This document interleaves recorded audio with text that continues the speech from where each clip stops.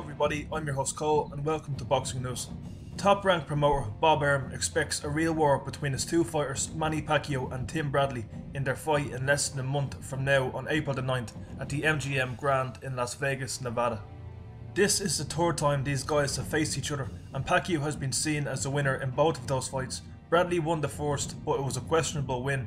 In the rematch 2 years later in 2014, Pacquiao got the better of Bradley and beating him by a 12-round decision. Arum believes that Bradley has improved since his loss in 2014. Arum seems proof in Bradley's improvement with his 9th round knockout win over Brandon Reyes in his last fight in November of last year. So tell me, who do you see taking this fight, Pacquiao or Bradley? Leave your opinions below, and as always, thanks for joining me and be sure to subscribe for the latest in boxing news. Take care.